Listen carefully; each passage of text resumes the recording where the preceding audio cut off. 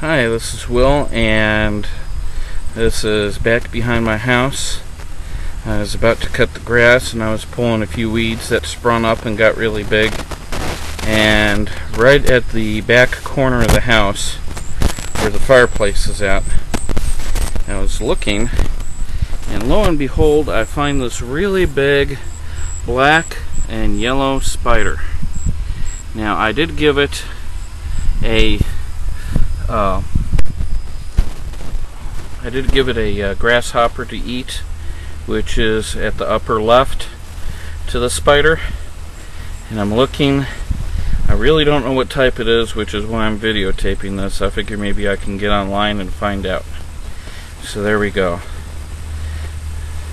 That's the spider.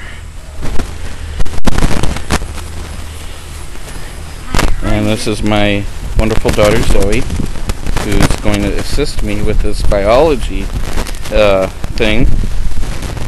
I mean, we can't say this is biology. We're checking out the animals and the insects, and in this case, arachnids. And did you find the still camera?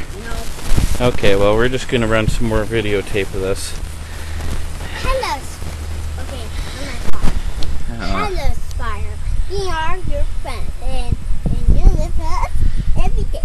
And you eat everything you need.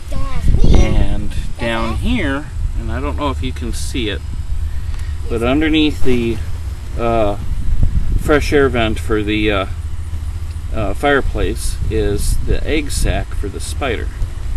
So my guess is that it won't be long and we'll have 100 little baby spiders just like her coming out. And I'd seen the daddy around here somewhere too. He was the same coloration and pattern, just not as big. The mommy obviously is big because she's got some babies to pop out. She's got to feed her babies. And obviously this is good because they catch all the insects in the backyard. I don't know about the mosquitoes. They're too small to make a meal, but as for the rest, well, keeps us from being overrun with all that other stuff.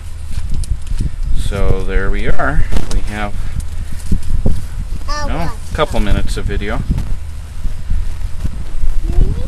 I'll go inside and put this up on YouTube, and maybe somebody can tell me what kind of spider this is. Or maybe I can Google it and I'll find out. Since I don't know a whole lot about spiders, I guess, well, somebody will know. This is all.